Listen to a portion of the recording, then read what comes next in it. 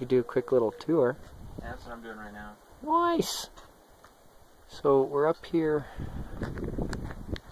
at, what the heck was the name of this mine? The Brooklyn Mine. Up here north of Silverton. And we got this little cabin. And this is kind of interesting because it's up in the mountains, far away from town. And it's right behind this old abandoned mine operation. And you walk up here, and there's this little cabin with a note that says that it's been seized by the government for unauthorized occupancy. And we go in, because the lock has been removed.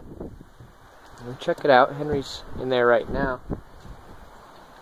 And you step inside, and it's just a wreck.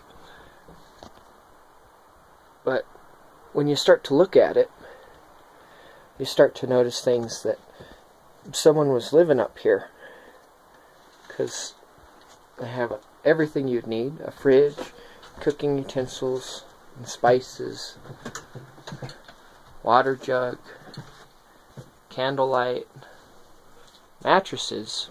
They had 2 bunks, which one up top, Henry's getting some footage.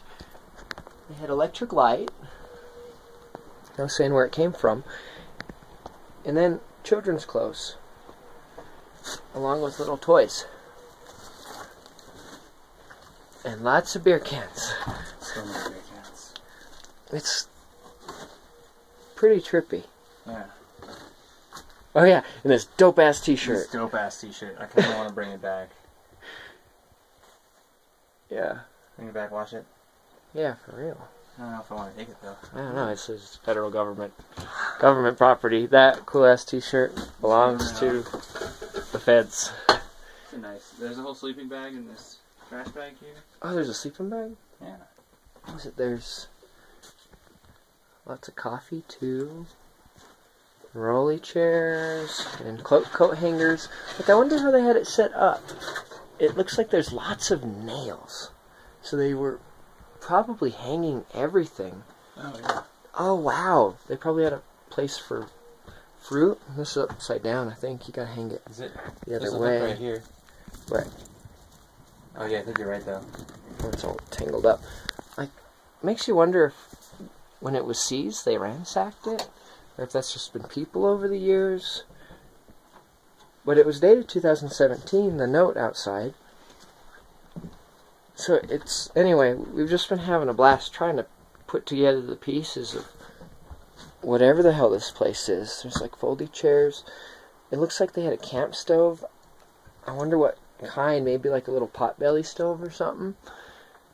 That would have been stolen early on, no doubt, with the people four-wheeling up in the mountains. It's almost like a Barbie head on the nail there. A little camp grill outside. I could go on and on, but yeah, if you're watching this, thanks for checking it out. Colorado's a cool place.